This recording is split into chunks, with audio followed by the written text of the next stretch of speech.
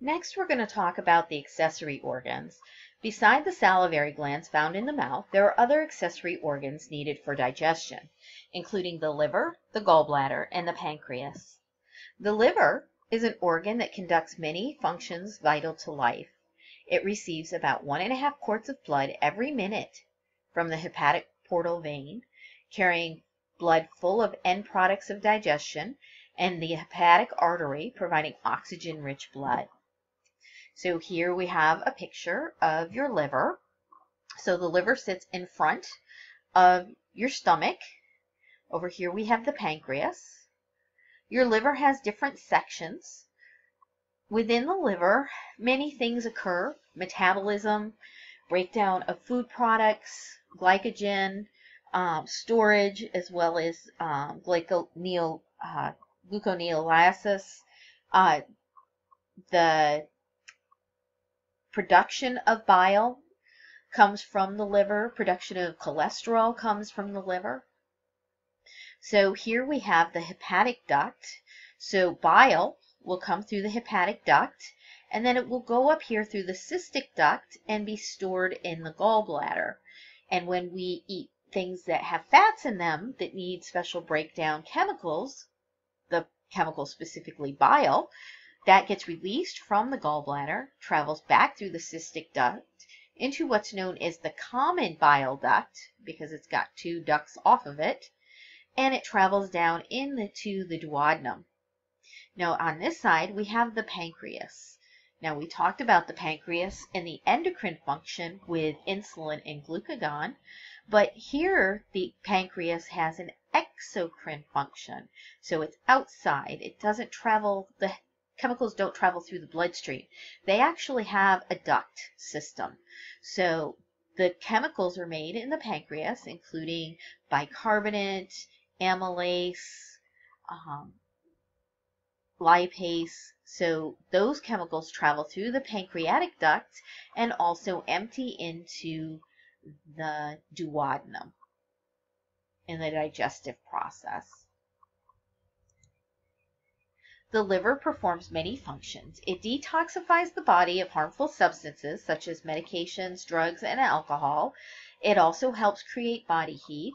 It destroys old blood cells and recycles their usable parts while eliminating the unneeded parts, such as the pigment bilirubin, which is eliminated in the bile and gives feces its distinctive color. Forms of blood plasma proteins such as albumin and globulin are formed in the liver. Other functions are producing clotting factors such as fibrinogen and prothrombin, and creates anticoagulant heparin. And that's not all that the liver does. It manufactures bile, which is needed for the digestion of fats, stores and modifies fats for more efficient usage by the body cells, and synthesizes urea, which is a byproduct of protein metabolism, so that it can be excreted by the body. And there's more. Simple sugar is stored as the simple sugar glucose is stored as glycogen, and when the blood sugar levels fall below normal, the liver can reconvert the glycogen into glucose. It releases enough into the bloodstream to bring the blood sugar levels back to an acceptable concentration.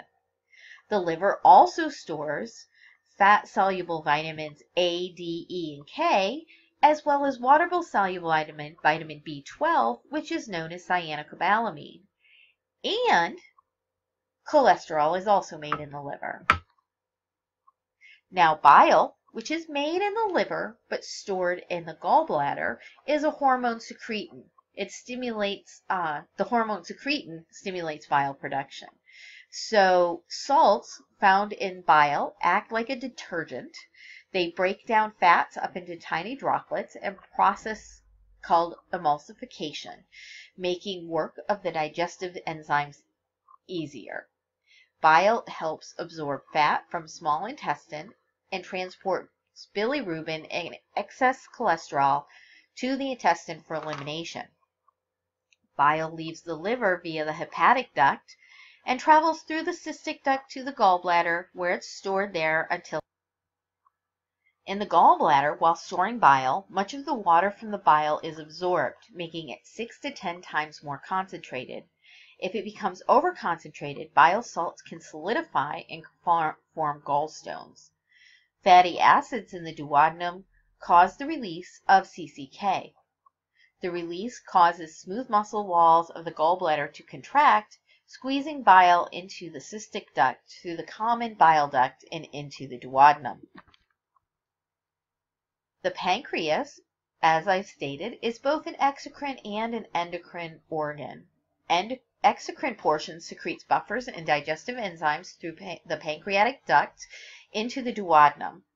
It buffers with chemicals such as bicarbonate are needed to neutralize the acidity of the chyme, the pH ranging from 7.5 to 8.8, which saves the intestinal walls from damage. Production of bicarbonate can be reduced by nicotine, so smokers have an increased risk of ulcers, especially in the duodenum, due to a reduction in this bicarbonate, so it's not there to neutralize the food that's coming through. Secretory action is activated by the release of hormones in the duodenum. General digestive enzymes include carbohydrase, which works on sugars and starches, lipase, which breaks down lipids, proteinase, which breaks down proteins, and nuclease, which breaks down nucleic acids. So here we have the illustration of the pancreas. The stomach's been removed as well as the liver to make it more easily seen. So here we have the ducts. So these chemicals will travel through this pancreatic duct to the duodenum. So they're special cells that secrete the digestive enzymes, and there's a capillary-rich area, and then we have hormone-secreting cells. So these would be your alpha and beta cells.